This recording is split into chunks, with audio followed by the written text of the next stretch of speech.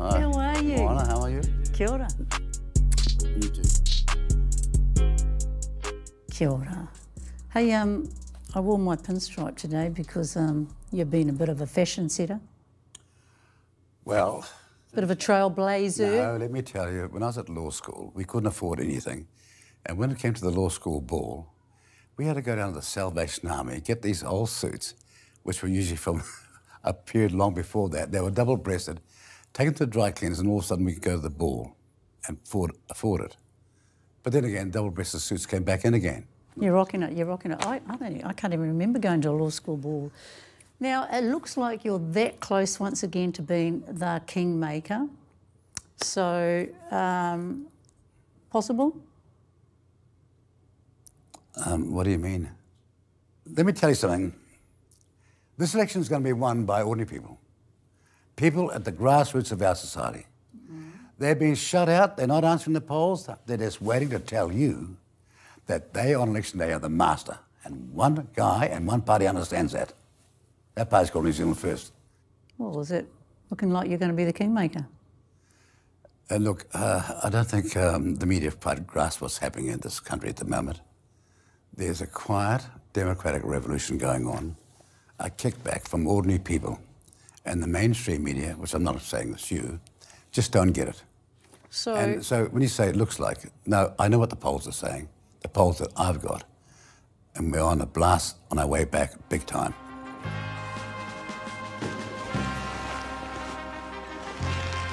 To govern a country, you need experience.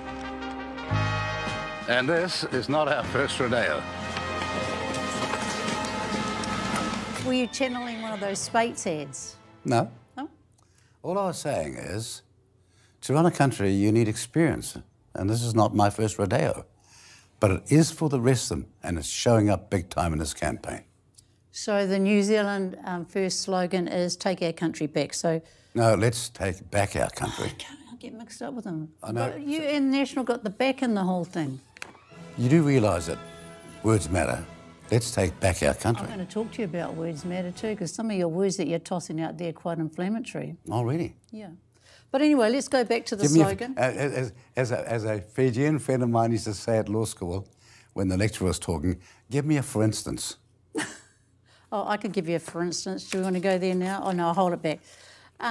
Do you mean take it back, take the country back from somebody, or was it some magical time in the past? What do you mean? There were a lot of essential qualities to a democracy and to the law, the rule of law, and those fundamental things that have been taken away from us very subtly.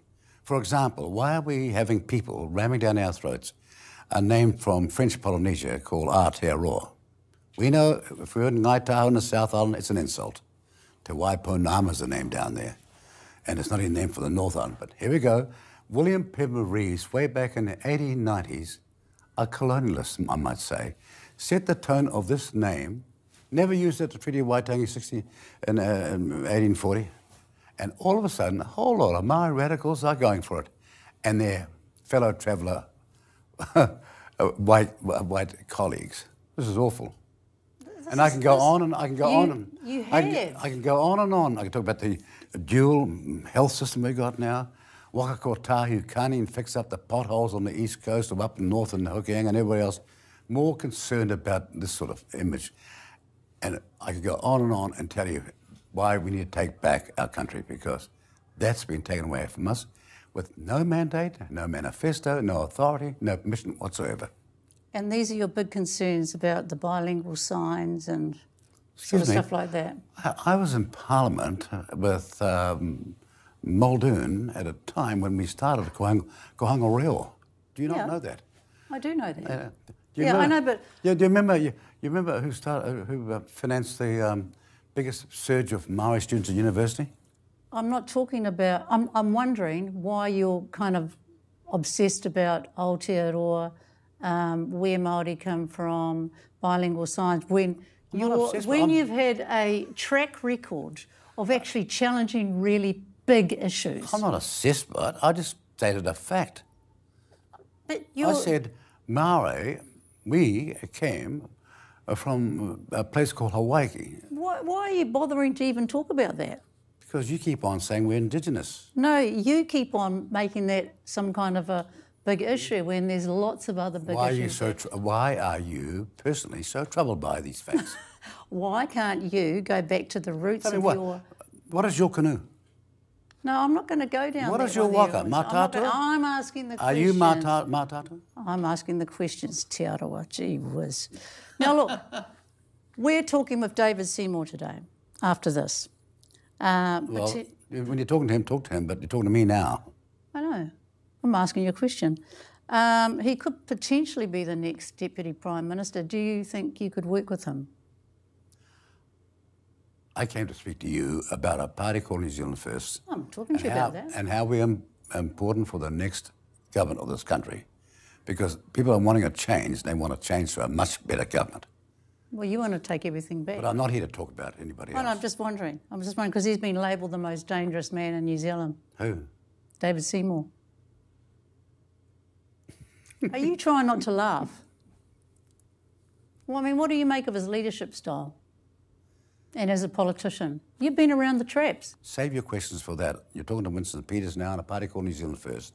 That's been around and the most successful third party in this country's history since 1893. Because you have been around and you've formed coalitions and you've had all these different agreements, so you know this stuff. So he's saying something about he'll deliver on confidence but withhold supply. No, look, you're going to make a mistake. I'm not answering these questions. Oh, no, just wondering, is that feasible? Just forget that If you want to talk to the adult in the room, talk to me about my party. Okay, we'll talk to you about your party. So New Zealand We do have long trousers. New Zealand First turns 30 this year. We turned 30. Yeah. Yes. That's amazing. So you were formed as a backlash, a political backlash to neoliberalism. Yeah, I mean, boom. So it looks like the other parties want to bring it back. How are you going to mitigate that principle? If the people give New Zealand First the MPs that we need to do it, we'll make sure this country gets back the way it should be. So you're going to be able to turn that around? Yes. That's here. So I've looked through... Have you been down to Oporiki recently? Because down there is the brand new mussel factory and the biggest mussel farm in the world is going in right down there. And we've done it over and over and over again with the Provincial Growth Fund, which they all said was a slush fund. What a disgrace this is. We want to rebuild New Zealand, all the provinces, all those communities. Oporiki very shortly will be a great and exciting place to be back in. I love Oporiki. Yes. So it's only one example, you know. Yeah, so when I go through your website, I can't see any big whiz-bang policies. You know, like previously it was gold cards, free doctors, visits for kids. You want to give me some advice how to win this campaign, do you? No, I just want to say, get me excited. I'm very touched, but the reality is this is a grassroots campaign where we've been on for 2 years on a mission to go and talk to ordinary New Zealanders. The mainstream media has Cinderellaised us, marginalised us, and demonised us in every respect. Who's us? A party called New Zealand First. We've packed the halls, massive meetings, not one comment from any mainstream media person. No, but and today actually, I've seen pictures of you. Yeah, on my social pages, yes, you have, but not from the mainstream media. The other parties can go to an opening of a post office or the opening of an envelope and they're getting headlines. It's a disgrace. And the media in this country is also a terrible disgrace. Now, it's very sad to say because I do believe in the power of the fourth estate and the essential nature of an independent group of media people telling the public what's going on.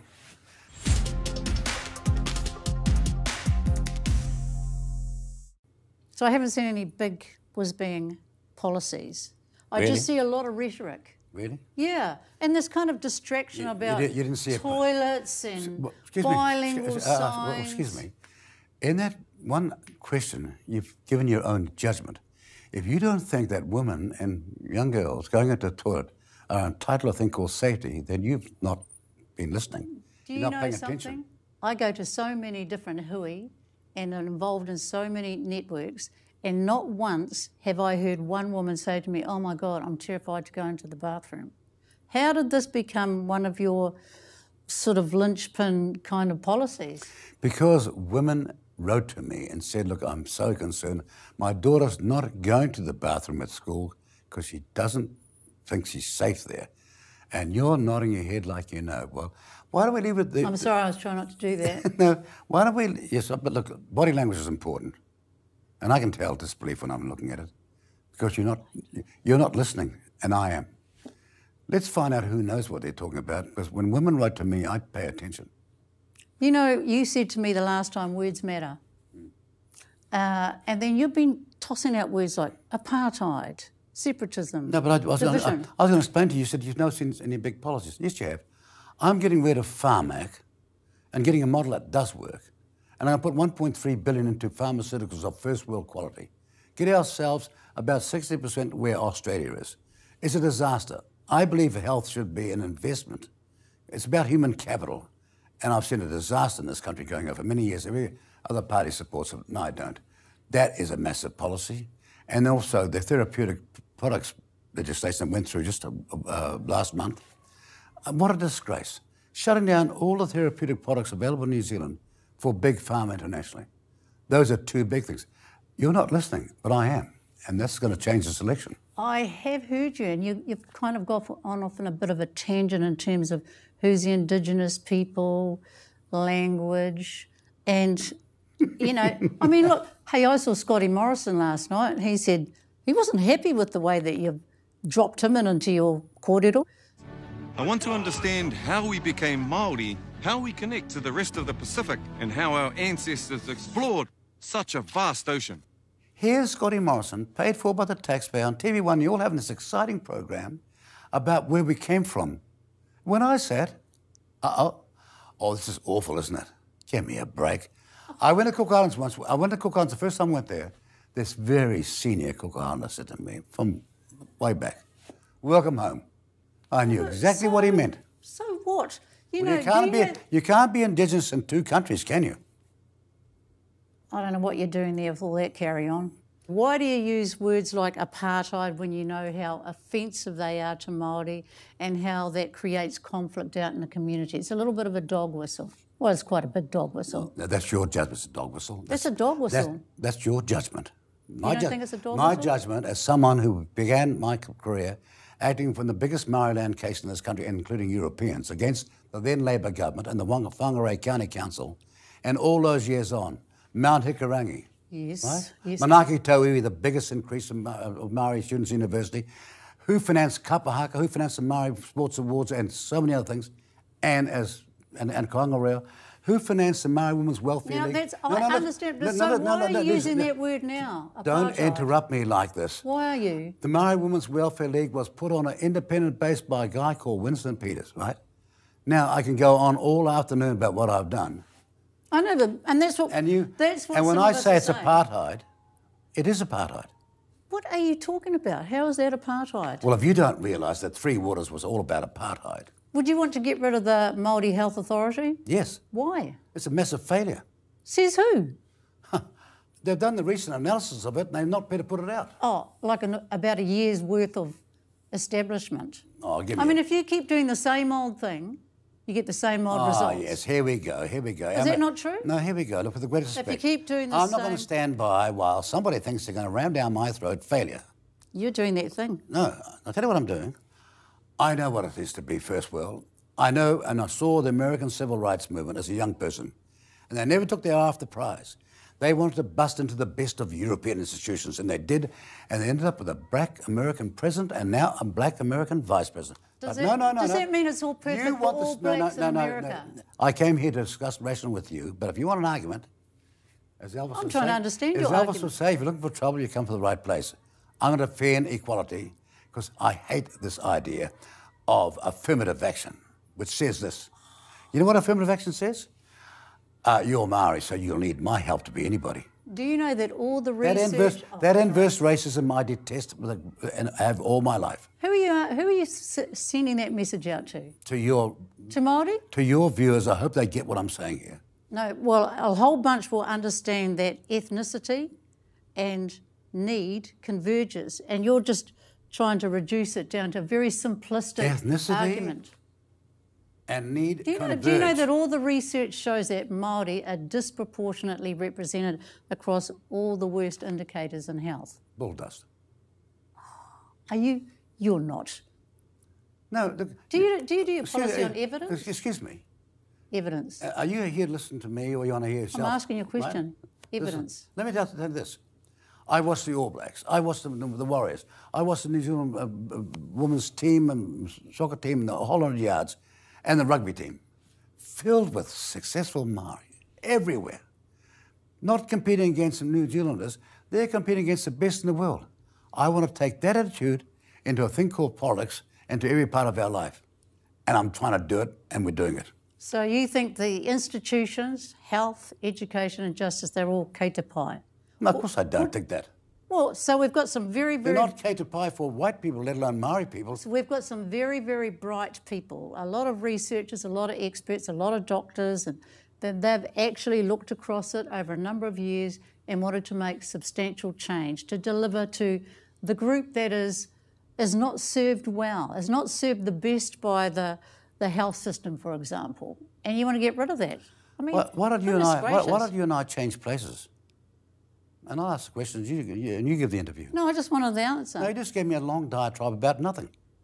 Oh, I can see with the little sidestep that you're doing there. So You gave me a diatribe about nothing. Look, I was there when David Longy brought in tomorrow's schools, and the standards from the next 3 decades went straight downhill. Do you believe and guess who's the biggest victim of this? Young Māori. Do you believe that Māori are disproportionately represented across all health indicators? In some, yes, and some not. So do you think that Māori are bright enough to come up with some ideas to address those things? Well, of course they are. Oh, so then why do you want to get rid of something that has had strong Māori input, that even the Pākehā You don't get it. You don't get it. No, I don't. Over 100 years ago, a Māori genius called Pomare was the Minister of Health. Way back after the Spanish flu, he brought modern medicine to Māori. You're not listening. I am. I know what he did. I admire this person. And we didn't need a change. We just needed people like Pomare. So you believe that Māori have expertise? Of course I do. I just recited you one. Yeah, but you're not interested in the system, changing the institution so it serves the needs of Māori. Oh, with respect. I mean, I can't believe you're saying this. With respect doesn't mean, that means you don't have any respect. No, well, you can say that. Muldoon made that statement, not me. So you're vocally against any efforts to include Māori in decision-making that might serve our needs? Oh, give me a break. Look, I came to Parliament when in all those years since 1867, only 3 had ever got to Parliament in a European seat. I'm one of them. I'm the 4th one over 100 years. And in that change now, and I campaigned to change the electoral system of this country, and I'm accused of bringing in MMP. An MMP now sees 28 members of Parliament who've got some Māori in them. It was transformed the whole thing. And having done all that, you're sitting here and saying to me that I don't believe in a Māori cause.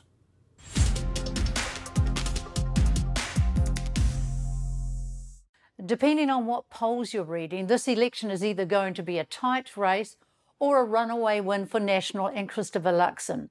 Labor's ruled out a coalition with New Zealand First, National's sitting on the fence, and Winston Peters' arch nemesis ACT is lobbing pot-shots at him. And for someone who didn't want to talk about David Seymour, well... Are you and David Seymour going to work together? You're both from up north, you're both Māori. I mean, how does that all work?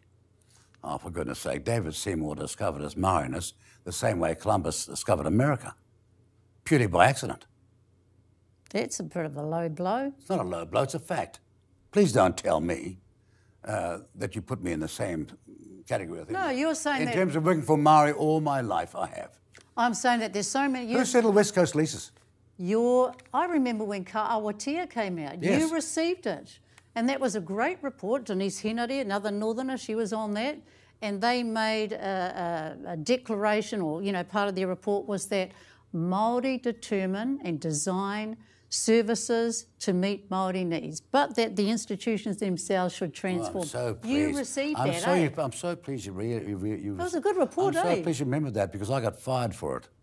Yeah, and it recommended actually a Māori Education Authority. Do you remember that? But there was a Maori Education Authority before that. There's not one now. Yeah, this is charming stuff. I'm not here to give you a history lesson, but there was one before that. But and Ministry of Māori Development came out of that, right? No, excuse me, I was the minister that brought in the Minister of Maori Yeah, I Development. know. David Seymour wants to get rid of it. This is tragic. I should come back later and have another interview. Oh, with you Dean because Peters, don't be so grumpy. you're spending all your time talking about someone else. Well, it's just that there's the potential for you to work together. So No, look with respect. This country is in a massive economic crisis. We face the next 10 years of deficits, and the people going to lose the most are not the squeezed middle. They're the people at the bottom, and many of whom are going to be Maori. And they're arguing about these rights when I want for Maori affordable, safe home. I want them to get a health treatment if they should ever need it. I want them to get on the escalators of education, go as far as they like, as I was able to do one time because I was lucky enough. And I want them on first world wages. yeah, but That's what I want. that's what we That's want. my focus. That's what we want. No, it you're isn't. going off on a tangent talking about no, it isn't. Indigenous No, people, you and Aotearoa. you and your ilk are on every other woke project that doesn't Oh, matter. you do that all the time. Not every woke What does project- woke mean? Well, woke means I woke up yesterday and I know more than you. No, it doesn't actually. Is that your definition? Stop trying to toss. Do you know where it came from? Oh, don't give me a lecture. In this Why not? stuff. You gave me a lecture all the way through. Woke came from the 1900s, part of the African American movement around social justice. Oh, dear me. Well, dear stop me. chucking it out This there. is so sad. It's said, don't use that word. So some of your potential candidates have been associated with Voices for Freedom. They've got a bit of a radical agenda. As a former Minister of Foreign Affairs, and a very good one, do you put them right about their UN conspiracy theories? I was the Minister of Foreign Affairs I know. in 2007 when UNDRIP came up. That's the UN Declaration on Indigenous People's Rights. I said to Helen Clark, this is unconstitutional and it's undemocratic, and we're not going to sign up to that. And she agreed with me. Now, why did you make a big song and dance about it, imposing obligations on New Zealand, when you know full well it's just a declaration? Oh, for goodness sake, what's Hey Purpur? It is a discussion document. No, it's not. It's It's a discussion document. Give these neoliberal and fanciful I think you're getting things mixed up radicals, there. no, and fanciful radicals an inch and they'll take a mile. It is the prototype of co-government in this country, and I'm not going to have it because it's wrong.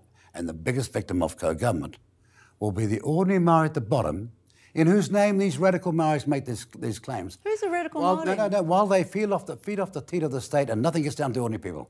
I've never forgotten where I came from. My family was born in a tent, no house, no nothing, and so I'm not going to forget where I came from, and the great dream and hope of progress that a Labor government and then a national government in the 40s and the 50s gave to my family. That's what I want back in my country. I know what poverty smells, tastes, and feels like, with a great acuity. I know what it's like for a mother to be worried about the next 3 cents, for goodness sake, with a family of 11 children. And I'm dealing with parliamentarians and a lot of Maori ones who've got no idea what on earth their people are feeling like. So Māori are the enemy of Māori. Of course they are. That's what you're saying. Of course they are. Moana, I got news for you. Your line of thinking ain't going to win this election. Why would Māori vote for New Zealand first when you're chucking out words like apartheid, when you're against co-governance? Because ordinary Maori out there working 70, 80 hours a week, sometimes 3 jobs, know that one guy understands them. You're dog whistling though. Oh, they're dogs, are they? You're dog No, whistling. so these You're Maori dog, are you've these, gone from whistleblower to dog whistling. according to you, these Maori are dogs. No, you're twisting words. That's what that means. As you are want to do. No, you're being careless with your words, and I'm not getting away with them. So it's okay. I'm out to defend ordinary people, Maori, European, Indians, Chinese, don't care what they are. We're all New Zealanders here. We've got one chance working together. If you get back into Parliament, will you see the term out? Are you interested in staying for the whole term? Because New Zealand First and Winston Peters are one and the same thing, really. That's what we think about when we think about New Zealand First. You know, all my advisors say to me, when you get in front of the media, Winston, try and be nice and try and smile. You do it beautifully. But that's an insult. You do it beautifully. It's just an insult. Look, I've been around too long. You've asking me because you're ageistic in your attitude. Oh, ridiculous. I'm not ageistic. And I want you to know, I look at there's one population called Maori who respect their elders, and for very good reasons. Look. Let me tell you something about this thing. I believe in the romance and glamour of a thing called democracy. It's a profession that can do the worst of people more quickly than any other I know, but it also is a profession that can do great things for people more quickly than any other profession I know. And that's why I'm on a mission to win this election. And he looks into the camera with steely eyes. Well, no, I'm looking at you. The camera's there. Okay, I'm going to go. Thank you very much. I got work to do.